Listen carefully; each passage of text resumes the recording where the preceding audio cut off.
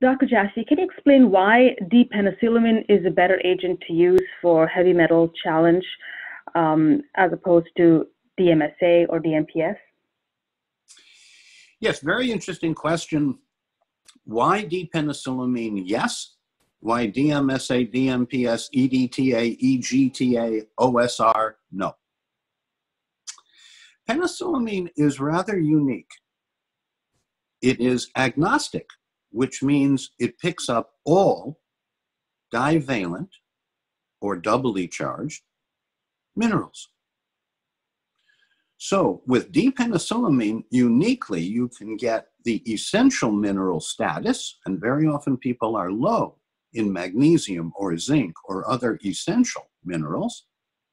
And because they're low in those essential minerals, their body pores, their body ion channels, take up too much of the toxic metals that are in the environment, in the food supply, in the water supply.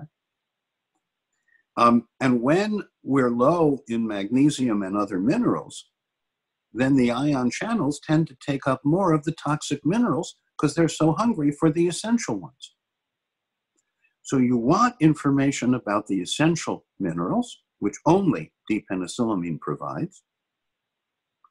But then you also want to get all of the toxic metals, all of the divalent cations, without selectively chelating or complexing any one. And what do I mean by that? EDTA has a very high specificity for lead. EDTA does not have a high specificity for any other toxic mineral. So you get a selective outpouring of minerals, and very often the clinician thinks, oh, EDTA gets all toxic minerals. It is true that when you do an EDTA chelation, one of the side effects is that the body starts throwing off the toxic metals, which it wants to get rid of. However, EDTA, DMSA, DMPS, OSR, EGTA, they are all selective in contrast to D Penicillamine. And now there's another virtue of D Penicillamine.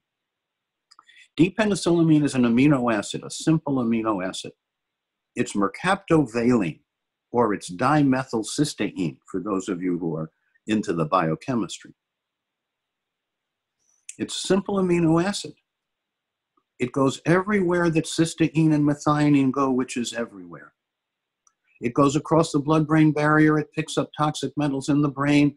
It removes them from the brain without redepositing them at the choroid plexus or the blood-brain barrier, which some studies with EDTA suggest that the EDTA does pick up, but then transfers toxic metals to the choroid plexus where the spinal fluid is produced, transfers toxic metals at the blood-brain barrier or at the loop of Henle in the kidney. And so there are reasons for concern about EDTA, DMSA, DMPS, OSR as provocative agents. In contrast, the simple amino acid D Penicillamine chelates, that is, complexes with the toxic metals, as well as the essential minerals. And so in one 24-hour urine specimen, you get the array of essential minerals and the array of toxic minerals that can be reported back to you by any lab using ICP mass spec. And the good laboratories today all use ICP mass spec, which is a high precision testing for accurate mineral detection. And you find that D Penicillamine gives you both the essential as well as the toxic minerals, reflecting the body's burden rather than the selectivity of the material like DMPS as a provocative agent. Now, I know the companies that sold DMPS and others marketed heavily the fact that you could get toxic minerals increased in the urine, although, and I think this is important, the labs do not have ranges for provoked specimens.